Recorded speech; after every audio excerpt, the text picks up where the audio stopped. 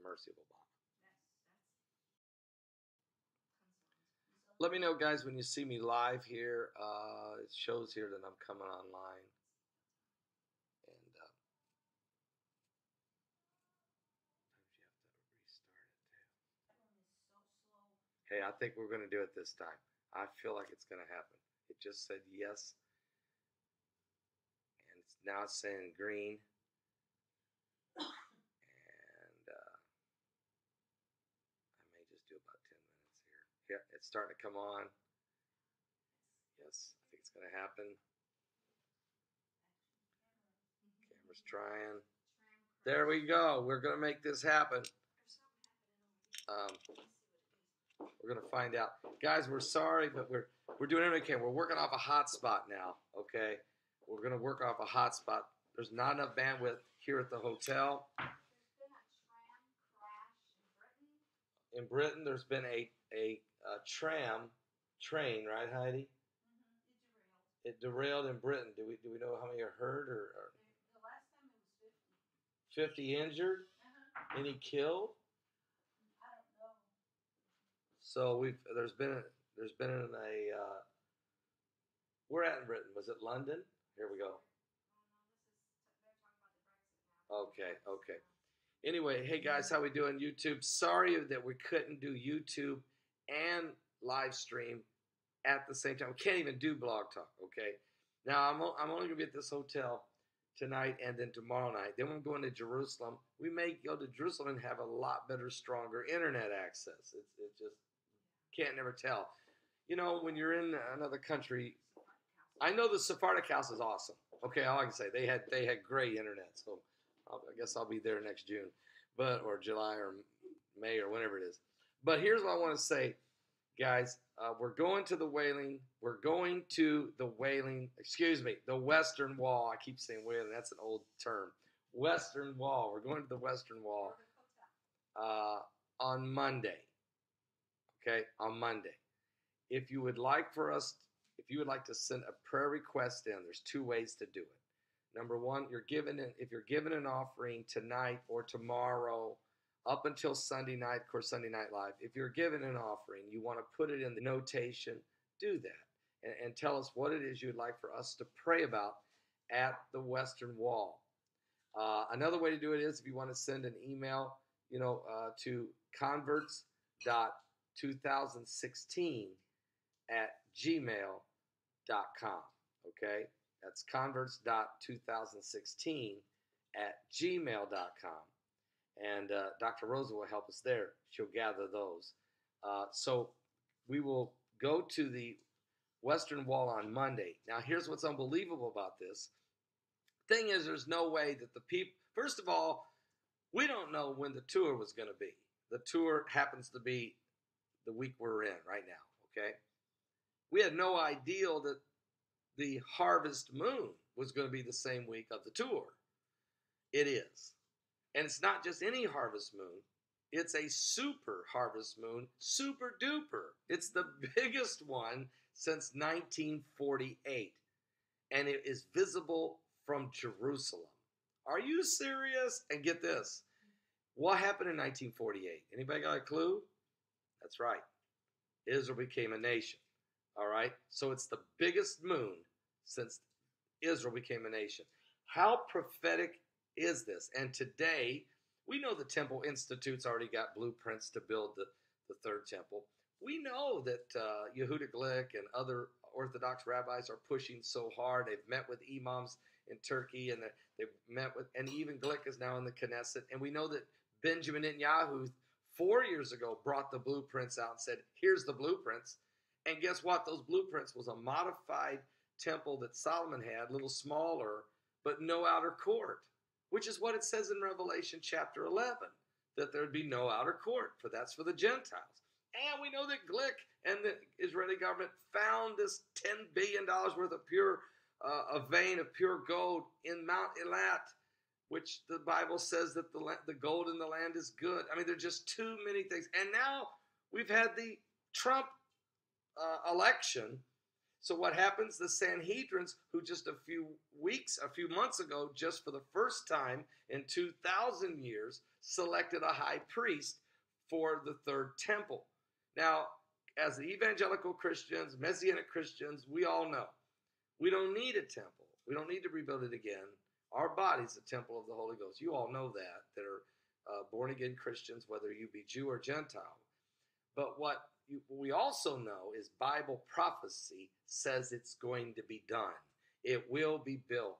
And Jesus even said, when you're looking at the end times in Matthew 24, that one of those signs in verse 15 is when you see the abomination of desolation spoken of by Daniel the prophet stand in the holy place, whosoever readeth, let him understand. In other words, this is going to be a significant time. The Antichrist, at some point, it won't be on the dedication day of the third temple. It won't be right away. There will be a period of time, but sometime in that, there will be the Antichrist proclaiming himself to be God. This is an abomination, and it's exactly what Daniel saw, what Jesus warned us of, what Paul explained to us in 2 Thessalonians 2, and what John revealed in the Apocalypse there in the book of Revelation. So we are coming so close to this now, politically. So when the Sanhedrin asking Donald Trump, President-elect Donald Trump, and President Vladimir Putin to help them to build the temple, in other words, not financially, not physically, the Jews will do that. They've got it. But politically, to try to hold back the forces that might try to prevent it from happening. We are living in very prophetic times. So, this is the fig tree generation. 68 years Israel's been a nation. And it's been 68 years since the super harvest moon has been over Jerusalem. And it's going to happen this Monday night. So Monday, what's the odds that the tour group would select Monday to be the day we go to the Western Wall to pray? And we want to bring your prayer request to that wall and pray and bring it before the Lord. And the last time we did it, Heidi, as you know, miracles. Several testimonies about just kept coming in. the prayers being answered. Right. So Can't even tell you how many. It was several. we're putting this out to you now. When we, it was during Pentecost too. We had the Feast of Pentecost. It was just unbelievable. So God is, sometimes I tell you, I can just say in my lifetime, ever so often in my life in ministry, God has a prophetic time. And when he sets up a prophetic time, it's always unbelievable. And that's been said again. It's coming up. And I want you to be able to say, wow, I got in that. I got my request in. And I want you guys to bring it to the Lord for me. All right? And we'll have some filming going on. Tomorrow we'll be baptizing people in the Jordan River. We're going to be doing some filming of that. Try to get those up for you so you can see some of that. It's going to be a wonderful time here in Israel. All right? Praise God. So we have some kind of a tram accident in London or somewhere in UK, and I don't know if it's in London or where, but at least 50 people injured. There may be more. We know that there's at least 25 cities organized protest against Donald Trump is going on. This has got to be George Soros funded. This is chaos. Who is the king of chaos? Who's the author of confusion? This doesn't take hard for me to figure out who's behind this move, especially when you have Donald Trump saying, look, I want to move the embassy from Tel Aviv to Jerusalem. His words, because Jerusalem is the capital city of Israel. Do you think the UN wants to hear those words? Trump is not only going to shake up Washington, he's going to shake up the United Nations, which ultimately is going to shake up the world. We're getting ready to see of the Brexit of London and the Brexit of America is happening in the same time. God is prophetically setting things up for such a time as this. That's why you want to be saved. You want to be ready. You want to get ready because time's running out. So get your prayer request in. If you're sending in an offering today, tomorrow, hurry. Don't wait till Sunday Night Live. Hurry today, tomorrow. Get them in. Or if you're wanting to put a prayer request in, not with an offering, but just want to do it on the side over here, please, Dr. Rosa will help as well. You can send that email to converts.2016@gmail.com. All right? Praise God. Also, you want to remember the vets today. Oh, it's Veterans Day. Yeah, I knew that. We talked about that earlier today. And all three of our sons served in the military, and a daughter-in-law. And right now, our youngest son is in the Navy, and our daughter-in-law is also in the Navy. And I want to say, let's remember our veterans. And we're here with Andy Fire Charger. Andy Fire Charger's here. He's a veteran, and many others. And all of you that are watching that are veterans here in the United States, thank you. Thank you for your service. Thank you for your faithfulness. Thank you for standing on the front lines for freedom. Okay? This country, the world needs America to be free so that the freedom for the people to live in victory and live without oppression. Do we want to be under ISIS? Do we want to be under Sharia law? Do we want Sharia law in our court system, a Sharia law court system in conjunction with our current, whoever heard of such thing? But I was talking to that one lady who's here, her whole family's here from England with us. Yes. They already have Sharia courts in England. Wow. Do you think we want that? So we need to pray. Thank you for our veterans. Thank you for every one of you that are in uniform, men and women in uniform. Thank you for your service. God bless you. Thank you. And keep working together, all right? Let's keep doing it. All right, guys, I got to let you go. I'm working off a hotspot here.